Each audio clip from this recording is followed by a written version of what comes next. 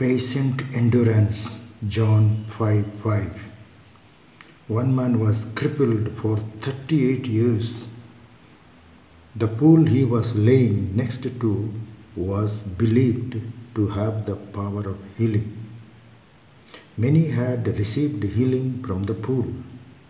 This man had desired to be healed, but he was not able to walk. Jesus had compassion on him.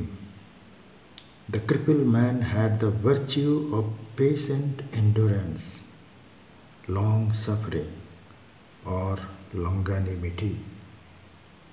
Hope is born within the long suffering, and joy comes out from the struggle. So in this way, patience and joy are connected. In the long suffering only we have the joy which comes within. As Jesus suffered and the resurrection comes within, the joy comes within. So Jesus commands the crippled man, take up your mat and walk.